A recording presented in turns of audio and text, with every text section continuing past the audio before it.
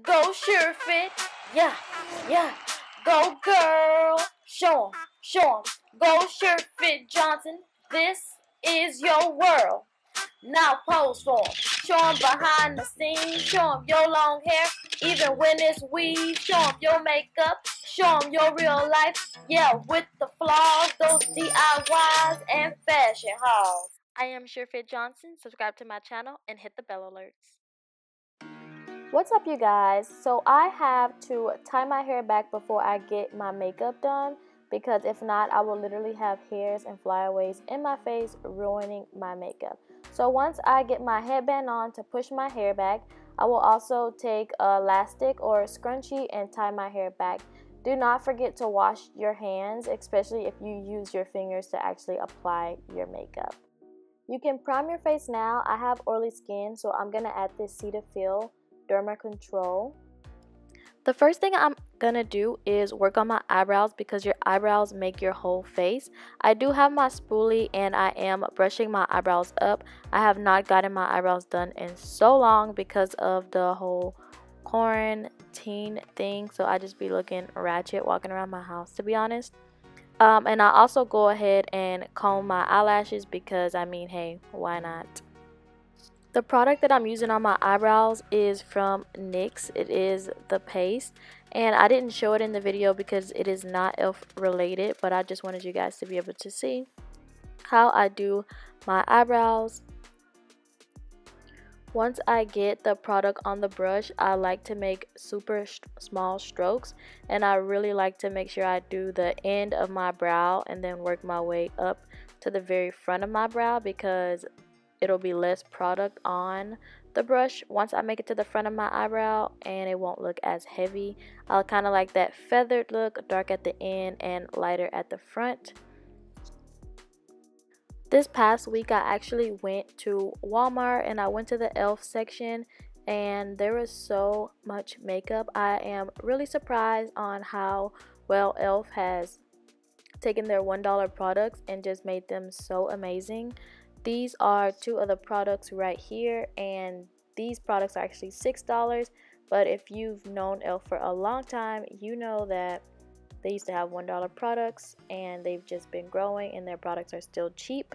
So I'm going to use this as a concealer to conceal my eyebrows, just to make them look more defined, cut out and bolded.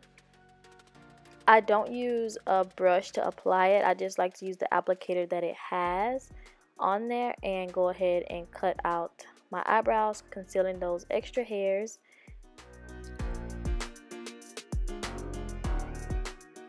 This concealer is so thick, like the consistency is absolutely amazing.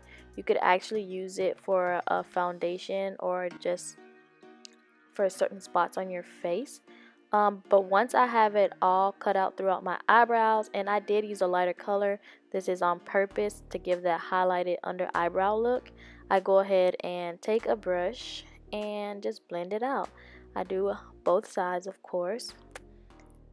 When I'm done, it's not gonna look like amazing, but at the end you'll see like it all comes together. I like to add a little bit more to my lids, basically as a primer for my eyelids, because I am gonna add a little bit of color to my lids. Nothing fancy, everything very neutral. So this is my other concealer. It is in the color Deep Chestnut. I use it to cover up my pores because they are humongous on my cheeks, and I go ahead and use this fluffy brush. I do use this as a foundation because, like I told you guys, it's very thick. It can be full coverage. It's very buildable, and it's like the perfect color for me, as you can see. I do take it a little bit down my neck because I don't want to have that mask effect, and I just go ahead and blend it throughout my whole face. And of course, you know, whatever you do to one side, you have to do to the other side. This color literally looks so good on my skin. I am going to contour and then also make my eyeshadow look with this brown It is in the color Ebony Rich. It is very, very dark, but I love that a lot. It gives me the correct definition for my eyeball sockets and also for my cheeks.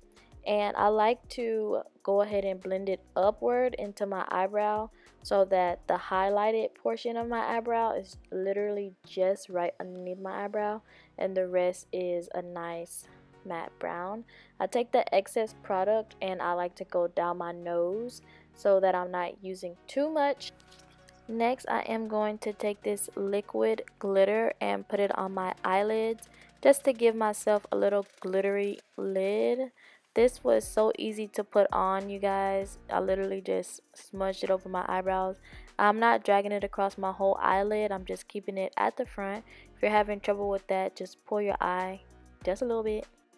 This is the completed look, you guys. I did go ahead and add some eyelashes to my face. That always pulls together a look, and some earrings. Thank you guys for watching.